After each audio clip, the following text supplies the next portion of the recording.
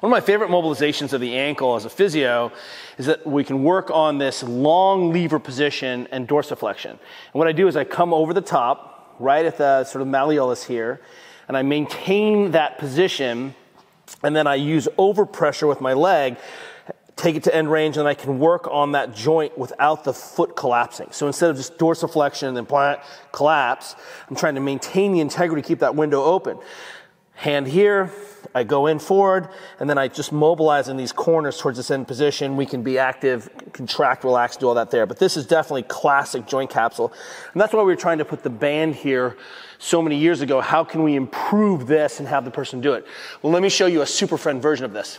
So this time, I'm gonna just hold Lux's foot, and then she's gonna move. So this is a great, very safe situation. My hands are coming underneath in her arch just to keep her supported, just like an arch support.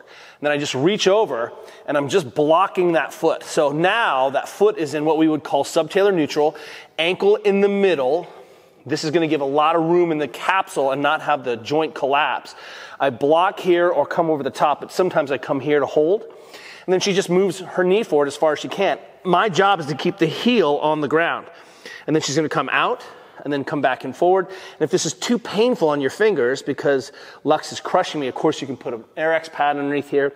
But we can also do this in a couple other positions or another position. So we've got Lux gliding forward. I'm just holding that down, and then she can work in a variety of rays and vectors. She could drive her knee out and just find the corner where she feels the most restricted. My job is just to keep the foot from moving. So all I'm doing is holding the foot. She moves in that position. We can also have her step forward and a little bit further.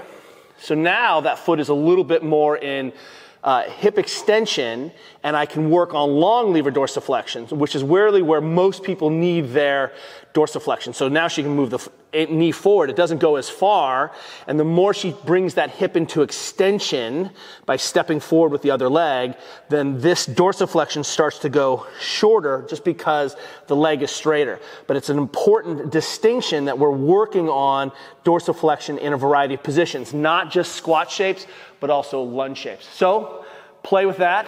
Chances are no one's going to go blind. You're not going to injure someone. Why? Because you're holding their foot.